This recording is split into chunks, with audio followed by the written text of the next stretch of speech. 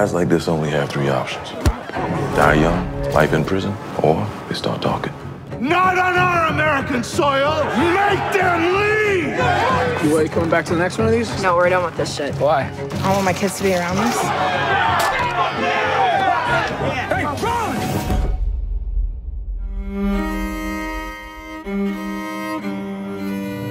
What you looking at? You? Do you have one that you regret? There's a guy when I was 14.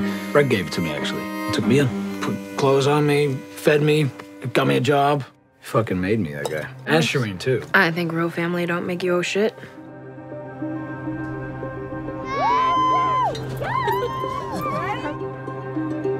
Because in this family, we don't tolerate stupidity. Yes, sir!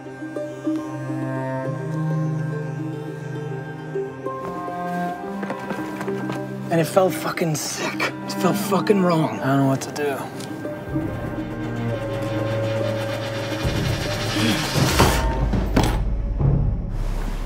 What if I take all this stuff off and I'm still a piece of shit?